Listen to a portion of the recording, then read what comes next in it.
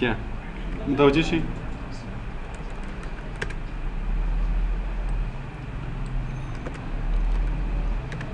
MS PowerPoint 2016 MS څه معنا اسمت الله مايکروسافټ چې د کمپنۍ نوم ده PowerPoint د پروګرام نوم ده او 2014 ماډل دا یو د افیس پروګرامونه ده موږ تاسو په افیس پروګرامو کې اول ورډ ویل کنه چې موږ ویل ورډ څه کار کوي ورډ پروسیسر ورته ویل کیږي چې اپلیکیشن او ډاکومنټ کې جوړیږي نو کله چې موږ یو دفتر کې یو اپلیکیشن جوړو ډاکومنټ جوړو نو هغه همیشه کوم پروګرام نه به استفاده کوو ورډ نه استفاده کوو بیا هغه نه راوروسته مو اکسل ویل مايکروسافټ اکسل مو ویل نو موږ ویل مايکروسافټ اکسل چې د سپریډ شیټ پروګرام ده او سپریډ شیټ پروګرام څه لپاره استعمالېږي میتھمیټیکل اینڈ لاجیکل ورک لپاره نو کله چې موږ په یو دفتر کې میتھمیټیکل او لاجیکل ورک کوو نو بیا اکسل استعمالوو اوس راځي نوبت پاورپوینټ ته پاورپوینټ بیا څه لپاره استعمالوو نو وایي چې پاورپوینټ از پریزنټیشن پروګرام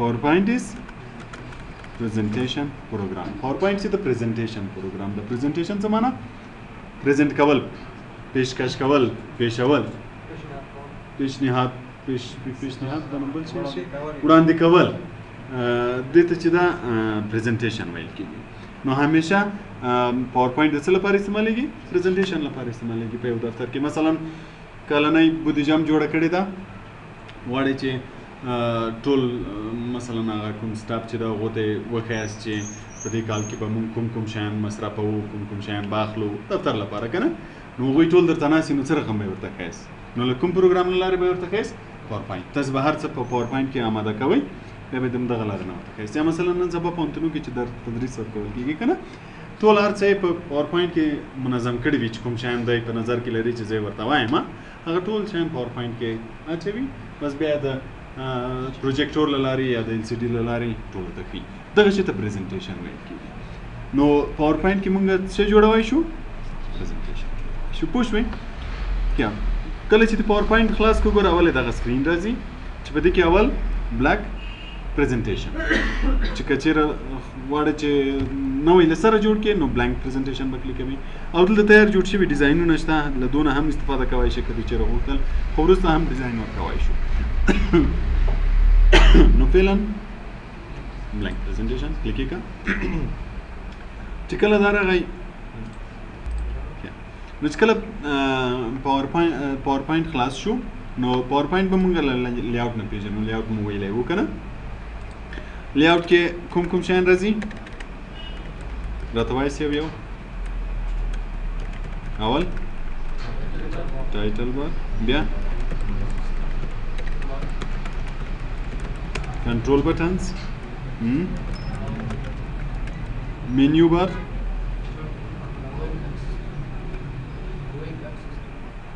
quick access toolbar bal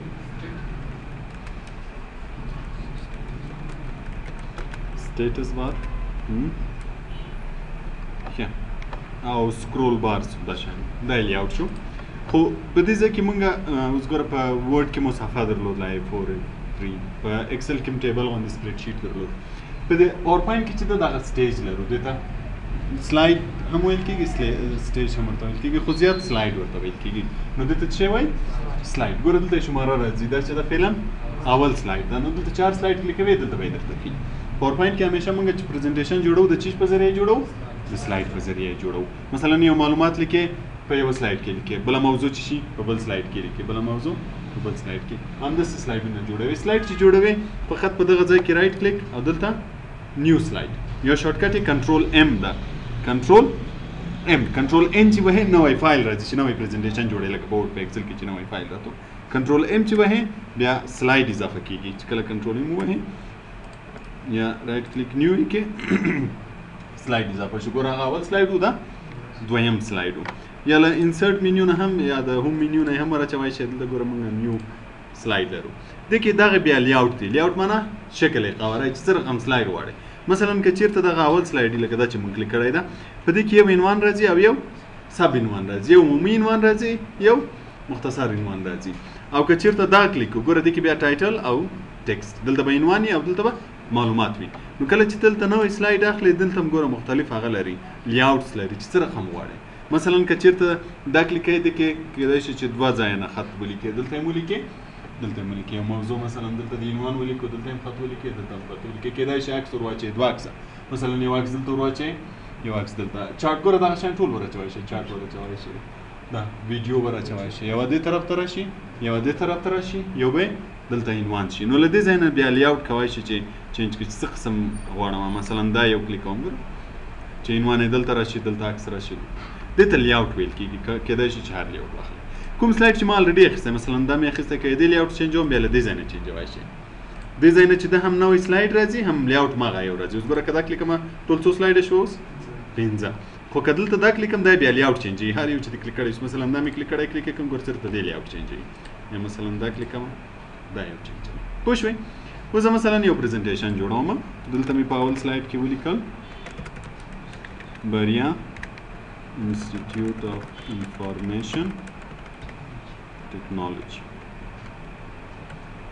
دلته مې ادرس ولیکو یا مې مثلا خپل نوم ولیکو، څوک کې تدریس ورکوي یا کوم پروګرامونه تدریس وو. خو خیر دلته به زه اوس فعلا ادرس ولیکم چې کاریز. زه غواړم چې د کورس لپاره پریزنټیشن جوړ کړم چې تاسو ته ټولو ته یې وښیم چې موږ په دې کورس کې کوم کوم شیان تدریسوو که نه. نو اول سلاید کې مې نوم ولیکو، ورسره مې ادرس ولیکو. دویم سلاید کې مثلا لیکم چې کمپیوټر پروګرامز،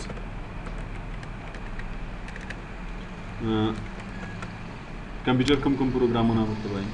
مثلا دلته مې نومونه ولیکل چې وینډوز او ورډ او ایکسل او همداسې نور.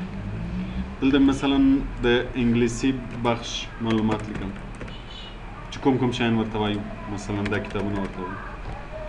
بل سلاید کې نور معلومات، مثلا اساسات په هکله، ریاضي، فزیک، میت، دا شیان په هکله معلومات لیکم چې د کوم صنف مثلا د اول صنف د دویم دا شیان درس ورکوي. همداسې هر سلاید کې یو موضوع چې کله دې جوړ کړو. اوس مثلا دا زما پریزنټیشن جوړ شو، خلک راته ناست دي، زه ورته غواړم چې وښیم پریزنټ یې کړم. نو بیا به دغه یو کلیک کوئ، دې ته سلاید شو وایي. سلاید شو شارټکټ یې F5 ده په کیبورډ کې F5. یا دا ووهه یا هغه ووهه، کلیک یې کړه، ګوره اوس به دا په فل سکرین راشي، نور شیان به ټول پټ شي، صرف به همدا ښکاره شي. ګوره نور شی ښکاره کېږي. نو له دې لارې نه به یې خلکو ته تشریح کوي. مثلا دا سلاید دې ورته تشریح کړو، بیا به سپیس یا به ایرو کیز وهې، هغه سلاید ورکېږي، دویم سلاید راځي. مثلا دا دې ورته تشریح کړو، بیا کلیک یې کړه، دریم سلاید راځي. دلته هغه هم لري لایزر، دا چې کلیک یې ګوره لایزر غوندې نشان راځي، لایزر پوینټ وینئ. تشریح کوي یو چاته، ته ورته وایي چې مثلا دا کلاس دا شی ده، دا ډیټیلز په هکله. د دې لپاره چې څوک ښه پوه شي چې کوم شی ته تشریح کوي، نو بیا کیدای شي له لیزر نه استفاده وکړي. بیا د سپیس ووهه، بل سلاید راځي، بل سلاید راځي، تر څو اخر کېږي. چې کله اخر شو بیا بیرته پاور پوینټ راځي، هغه ختمېږي. نو دې ته پریزنټیشن وایي. پاور پوینټ څه لپاره استعمالیږي؟ پریزنټیشن، چې هره موضوع پکې ولیکي او بیا یې پریزنټ کړي. او د چا له لارې به یې پریزنټ کوي؟ د سلایډو له لارې.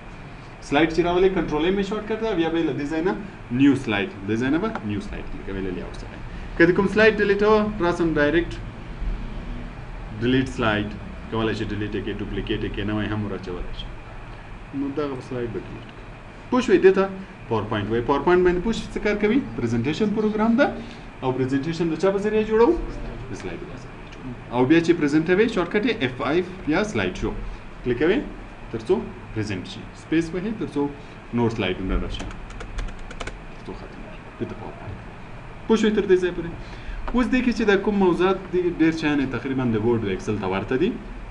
چې موږ کله یو پریزنټیشن جوړوو، وعلیکم السلام، چې کله یو پریزنټیشن جوړوو، مثلا دا اوس ما ټکسټ زه غواړم چې سټایل یې چینج کړم. ګوره دا ټول فاونټ هماغه شیان دي کوم چې موږ په ورډ کې ویلي وو که نه. فاونټ یې چینجوي او بولډ، ایټالیک او الاینمنټ او بولیټس، ټکسټ ډایرکشن او دا ټول هم سمارټ آرټس او شیپس دا شیان هم ټول په ورډ کې ویلي دي که نه. ټول هماغه شیان دي. دا به تاسو ځان سره وګورئ.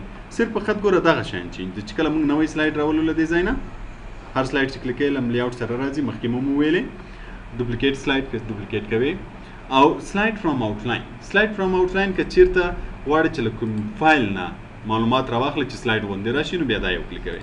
کلیک یې کړه، کوم فایل چې هر چېرته وي، مثلا زه غواړم چې دغه فایل معلومات راشي انسرټ یې کړه بیا هغه ټول سلایډو کې دلته راشي وینئ پوه شوئ نو که کوم فایل نه راخیستو بیا دا او دا لکه د کوم بل پاور پوینټ پریزنټیشن نه هم راخیسته بیا به دا یو کلیکوئ ګوره دې کې له هر فایل نه راخیستی شئ که د ورډ فایل وي که د ټکسټي فایل وي له هر یوه نه یې اخیستی شئ خو دا د پاور پوینټ پریزنټیشن لپاره استعمالوئ کلیک یې کړه له دې ځای نه براوز ورته وښیه ګوره براوز فایل که چېرته پاور پوینټ ولرئ مثلا زه په ډیسکټاپ باندې یو پاور پوینټ فایل لرم دا اوپن یې کړه ګوره سلایډونه یې ټول دلته راځي هر سلایډ چې غواړئ کلیک یې کړه هغه سلایډ دلته خپله ور اچولی کېږي ستا پریزنټیشن ته ګوره چې کله بیا F5 وایې درته ښیي به نو له دې طریق نه هم ته کولی شې چې له بل پریزنټیشن نه فایل راواخلې او دا لیاوټ مخکې مو ویلې که چېرته د کوم سلایډ چې تیار دي جوړ کړی د هغه لیاوټ دې چینجوه بیا له دې ځای نه لیاوټ چینجولی شي او ریسیټ